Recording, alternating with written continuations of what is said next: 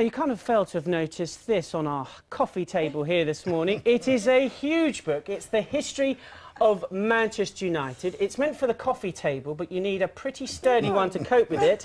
It weighs 35 kilograms. The book's called the United Opus, and it plots the history of the club. It also has a list of the top 50 players of all time. Now, amongst the top 50, in fact, the top 5 is this man.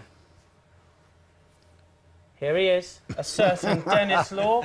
A very good morning to you. We were going to show some pictures of you scoring.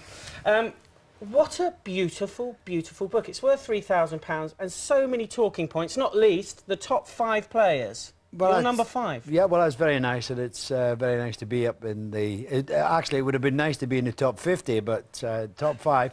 It's a wonderful book, I mean, tracing back from United right from the beginning, back in the 1800s to today. So it really is, and there's so many pictures, it's unbelievable. It's like, I think there's 850 pages in the book, so it gives you a spectrum right across the board of United. I'm having to put these special gloves on because this is worth £3,000. Well, you won't be able to lift it. Because I'm going to get a picture, here we are, of number 5, a certain, let me get, my goodness, it's heavy.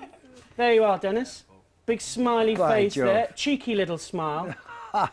And it's got exclusive interviews, and the money's going to go to UNICEF, the money they raise. Yes, which is wonderful. Have you found so many interesting stories in here? Well, like you, I've just saw a few of the pictures. It's such a big book that it'll be nice to take. It'll take you about 2 months to read, but once I do that, yes.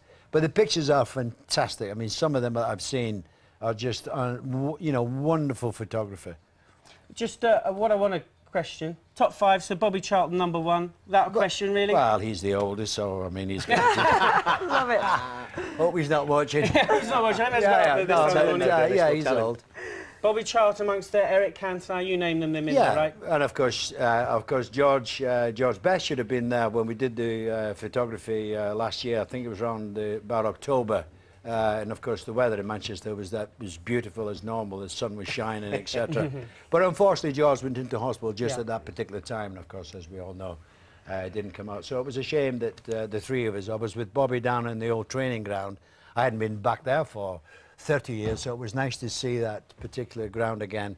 But just a shame that George, if he was still here, we'd be proud of the book. It's marvellous. Certainly would. Dennis, thank you very much for coming in. That's it from us. We'll be back. Nice to see you. I'm sure that top 5, sure that top 50 is going to cause an awful lot. Certainly will. Keep talking for ages.